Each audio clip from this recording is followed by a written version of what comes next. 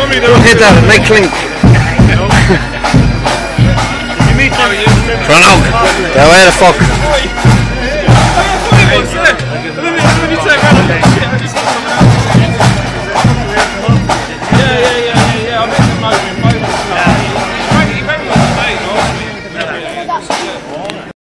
Martin Kenny and all the councillors who are present from Roscommon and Fermanagh and different places. I haven't seen them all yet, so I'm not going to even attempt to name them.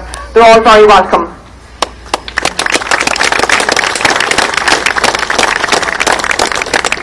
Matt Carthy is Sinn Féin's candidate for the upcoming European elections, and unfortunately he's at a family event today and he wasn't able to join us, but he sent his best wishes to Mrs McGirl and all the McGirl family and everybody here.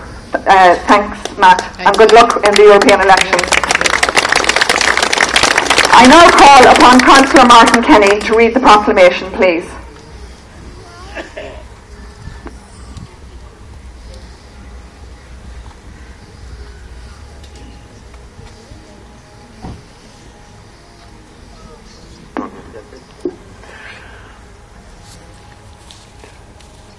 Public Nahéireann.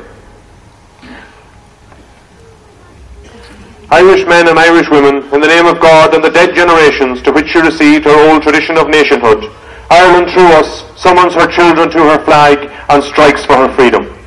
Having organised and trained her manhood through her secret revolutionary organisation, the Irish Republican Brotherhood, and through her open military organisations, the Irish Volunteers and the Irish Citizens' Army, having patiently perfected her discipline, having resolutely waited for the right moment to reveal itself, she now seizes that moment, and supported by her exiled children in America and by gallant allies in Europe, but relying in the first on her own strength, she strikes in full confidence of victory. We declare the right of the people of Ireland to the ownership of Ireland, and to the unfettered control of Irish destinies to be sovereign and indefeasible. The long suppression of that right by a foreign people and a government has not extinguished the right, nor can it ever be extinguished, except by the destruction of the Irish people. In every generation, the Irish people have asserted their right to national freedom and sovereignty. 6 times in the past 300 years they have asserted it in arms.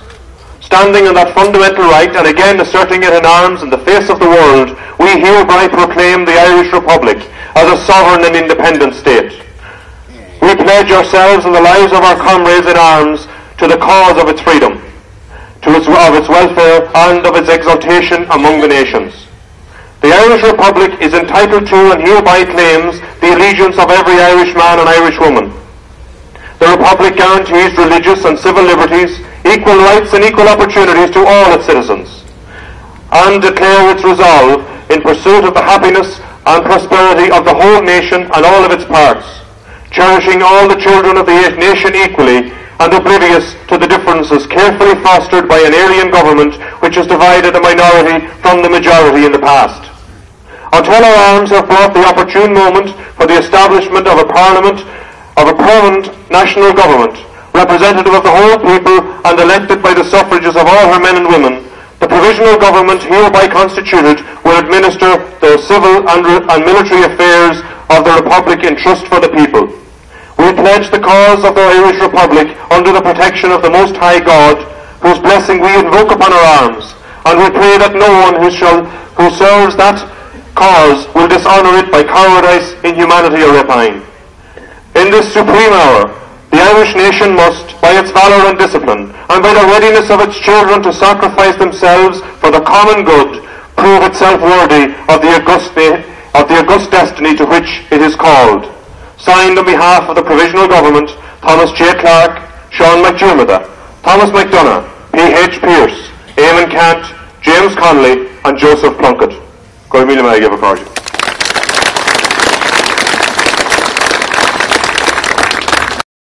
And I want to pay tribute to T.G. Kelleher and the Flower Live programme, which this week has run for 3 hours every night, bringing a feast of Irish traditional music and song to the nation and to the international community. Absolutely wonderful for that event for the first time to be in the north of Ireland. Jojo McGirl and Bridie McGirl are lifelong friends of myself. I've met many people in the course of the struggle, which I've been involved in now for well over 40 years, and many exceptional people, and some of the most exceptional, among some of the most exceptional that I have met are the McGill family.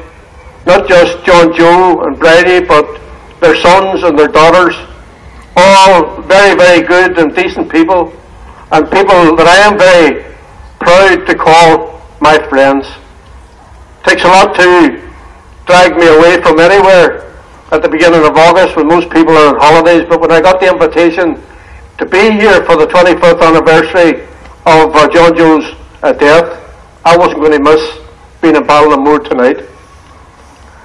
Ballinamore is a great town, a town where we have had huge support down the ages, and Leitrim, of course, is a fantastic county. It's certainly not one of the most populated counties in Ireland. It's certainly not one of the richest counties in Ireland, but in my opinion, some of the best people in Ireland live in this county. People who have supported us through many hard and difficult times, and I, and being here this evening, want to pay tribute to all of the Republicans in County Leitrim who have been supporting through thick and thin our struggle for freedom, justice, independence and peace.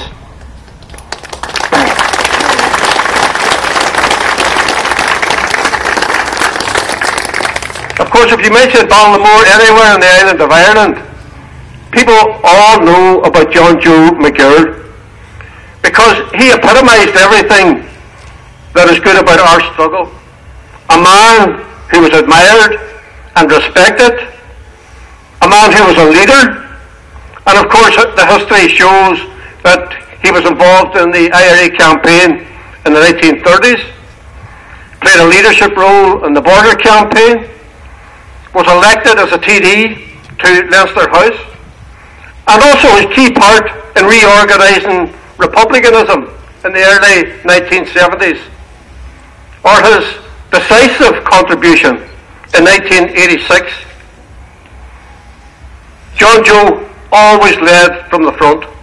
He was, and he remains for Republicans, not just here in Leitrim or the border, but across our country, an inspirational leader.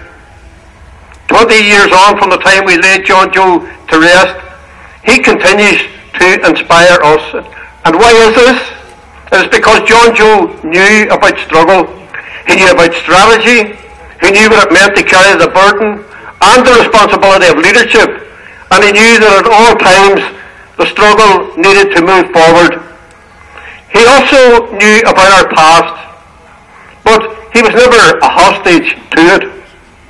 He was a county councillor from 1960 up until the time of his death, during years when some Republicans, for some Republicans, electoralism was a bad word.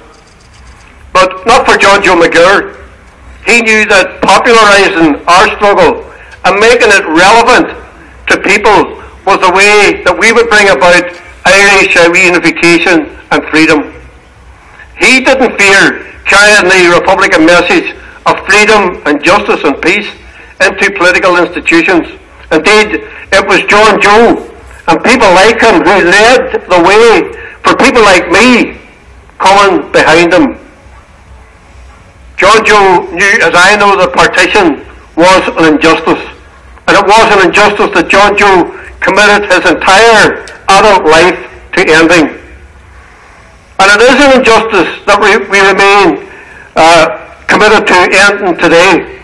In the past few weeks have not been good weeks for the political process in the North. The peace process needs political leaders with the skills and the craft of John Joe McGill at this time. And political unionism needs to realise that nothing can be gained by continually feeding the insatiable appetite of those who see life through the red, white and blue prism. People who are violently opposed to this process because at the heart of it they are opposed to equality. And history is littered with unionist leaders who made this fundamental mistake. I have never been selective in condemning and challenging violent attacks on the peace process from whatever quarter. I do not look over my shoulder. My face and the face of this party is firmly focused on the future. And unionist leaders who failed to condemn the attacks and injuries to 56 police officers and the Lord Mayor of Belfast fail not just the forces of law and order, but fail the peace process itself. The history of our peace process tells any observer one thing. When Republicans make agreements, we stick by them and we implement them. This week's decision by the Democratic Unionist Party to abandon the agreement reached on the future development of the Maze Long Chess site is a mistake. It is a mistake not just because it jeopardizes much needed investment and jobs, but also for the message it sends to the vast majority of people, nationalists and unionists, who are rock solid behind the peace process. Some in the extremes of political unionism believe that they can unpick the Good Friday Agreement. Moves like this actually give those people succour. However, it ignores the political reality and ignores the fact that the vast majority of unionists want to see this peace process succeed. They are not interested in refighting battles that are long over or harken back to a time that has long gone. They want to see their political leaders get on with the job of reconciliation and delivering in government. They are embarrassed by the antics of the thugs who attacked the police in recent weeks in Belfast while they were wrapped in the Union flag. The orange state that I grew up in is long gone, and most sensible unionists realise that that is a good thing. So it is time that political unionism woke up to this reality. And the choice for unionism is very, very clear. Come and share power on the basis of equality and real partnership. And when you do that, you will find genuine nationalist and Republican partners. Or they can pander to rejectionists who abhor equality, fairness and parity of esteem. So Richard Haas is coming to Ireland next month to chair all party discussions. We of course will approach these talks with the objective of advancing the peace process and further underpinning the political institutions. We want to see agreement on parades, on flags and emblems, and on dealing with the legacy of the past. But let me be very, very clear and let the Orange Order understand the Haas talks are not about replacing the Parades Commission to satisfy the demands of the Orange Order. They're about much more than that. I am entirely comfortable with unionists seeking to express their British identity in a sensible and non-confrontational fashion. Likewise, I expect them to acknowledge and recognise my Irishness in the same spirit. I do not believe that it is too much to ask or indeed to expect. So the Haas talks can succeed, but only if everyone approaches them in a proper spirit. Confidence in the political process can be built. Progress on difficult issues can be made, but we cannot do this on our own. We need unionist leaders who are willing to be partners in peace. J MCgirl would have understood well the events of the past month. He would have not been in the least surprised. He would also have understood well the plight of many young people across this island, especially in this region, once again facing the prospect of emigration. And of course, partition has distorted the economy of this and other areas. The best way for the people of Leitrim to honour the memory of J MCgirl is to work harder on what he worked for, a real republic, a united Ireland based on the principles of equality and social justice for all. For counties like Leitrim and towns like Ballinamore, all-Ireland cooperation is absolutely key to economic development and job creation. for the Republicans of Leitrim, I would say that if you wish to ensure John Joe McGirr's legacy and to maintain it and build upon it, you need to build and organise Sinn Féin throughout this county and increase our party's representation at all levels. That's the path that John Joe set us on 60 years ago. It is a path which offers a peaceful and democratic way to a united Ireland. Of course, there are local and European elections next year, and this provides a real opportunity to increase the Sinn Féin representation on Leitrim County Council and to elect a Sinn Féin MEP in the North West constituency. So I call on the people of Ballinamore and of Leitrim to get behind the Sinn Féin EU candidate Matt Carty. It's time to put a voice into Europe that will stand up for the ordinary people of this region. In 1957, at the gravesides of those who were killed at Eden Tubber, John Joe McGill said, "The tragedy which brought to a sudden end the lives of 5 great Irishmen is a tragedy of the Irish nation, the tragedy of an Ireland that is unfree and divided. These men came from the north and the south to join together to end the tragedy of our nation and her people." This generation of Irish Republicans, I am proud to say, have brought conflict to an end. We have put in place a political process and strategy which can end partition, division and inequality. We need to always move ahead along that road, and I believe that we are well up to that task. We have an opportunity to realise the objective for which John Joe dedicated his life. A united, independent Irish Republic is not rhetoric for us, it is a real and live political project, which if we are prepared to work hard and win even more people to our objective, I believe will be achieved. So that's a responsibility that we all share. And it has been a great honour for me to be with you this evening.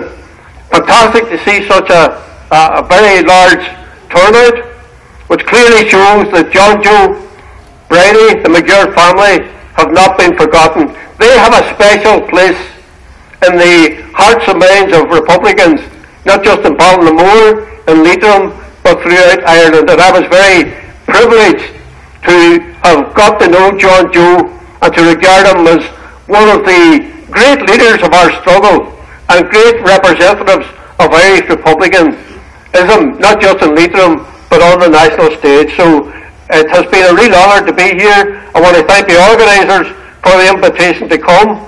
Let's go forward to what is our primary political objective. Yes, it is about equality, it is about justice, it is about freedom, it is primarily about bringing about by purely peaceful and democratic means our entitlement to Irish reunification and an Irish sovereign republic. Go Mila Mila Mayorga.